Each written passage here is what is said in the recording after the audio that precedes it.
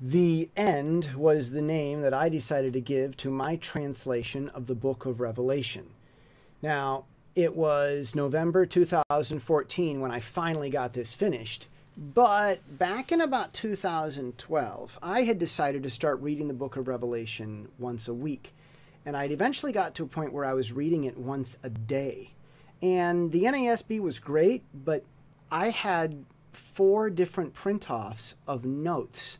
I had printed the book out from the NASB 4 different times and written notes on all of them, and I just wanted to do more with Greek and original language. So that's when I got to translating this. See, originally that started because I started with the Sacred Charge, which you could look into that. It's connected with IHOP KC. It's not really a registration with them. It's just like pray a lot, and it was 7 Commitments of a Forerunner. Mike Bickle talks about it. Well, I decided to do that a lot and pray a lot, and this book was my Sacred Charge project that just sort of happened as a result.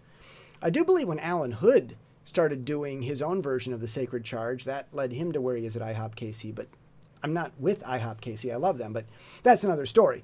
This is my translation of the book of Revelation after I had read it about 100 times. It's directly from Greek. I studied Greek in college. There is also a translation notes version that's available, but still working on publishing because it's difficult with all the Greek fonts. But that's about 100,000 words of notes explaining why I translated it the way that I did. This translation does a cliche for cliche and word for word translation method thing. It's kind of unusual, but I'd sit there and beat my head against my desk and say, what is an English cliche that means the same thing that is word for word? And in a lot of Bible translations, we just don't think about those ideas. Well, I thought of them. I considered word count, syllables, poetry, and rhyme.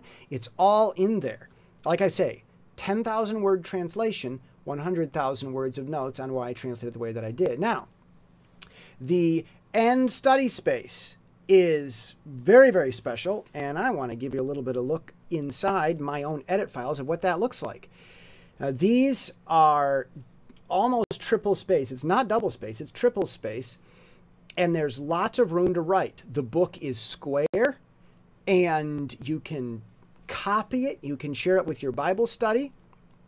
That is the study space version. It's square, 8.5 inches square, and that's available, of course, only in print. Of course, you can get, either of these books in digital copy or print copy. But Study Space is designed for your own serious Bible study. And like I say, you can copy and share it with a Bible study, make as many copies personally as you want. I mean, this is a free translation.